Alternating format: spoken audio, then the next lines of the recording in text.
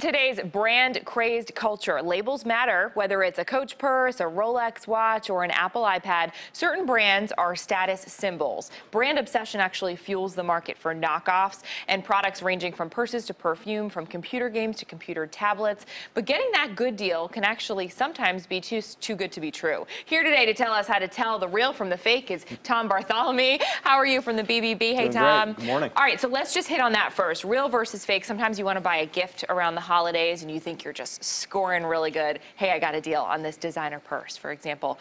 It is maybe too good to be true. It can be, and we see this some in Charlotte, especially, I mean, if you're at the mall, it's not going to happen in a department store, but it could happen at a kiosk. You know, they're here for a month and a half, and then they're gone. And the most counterfeited items out there are leather goods, purses. They've done a much better job of spelling the name correctly now, you know, the Coach with the C and other things like that. But good thing to tell on leather goods, just check the inside of the bag, smell it. If it smells like petroleum, it means it's not leather. And if it's in a box, open the box and you'll get overpowered with that petroleum smell. But other things, sunglasses are huge knockoff items.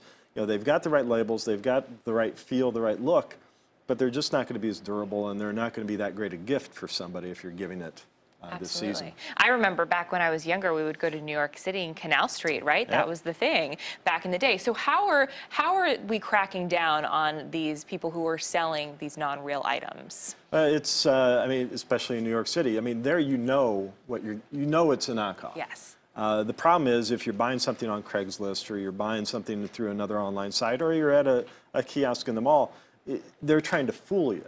And so just having that idea of, wow, this is a really good deal and it's almost too good to be true, well, it is. And so it's just best to move on. So Friday is a really big shopping day, right? Indeed. You sort of anticipate a lot of people can be fooled easily. What should we look out for on Black Friday? Well, Black Friday especially, what we hear each and every year is stories about limited quantities. So huge sale, you know, a 49-inch TV for $189.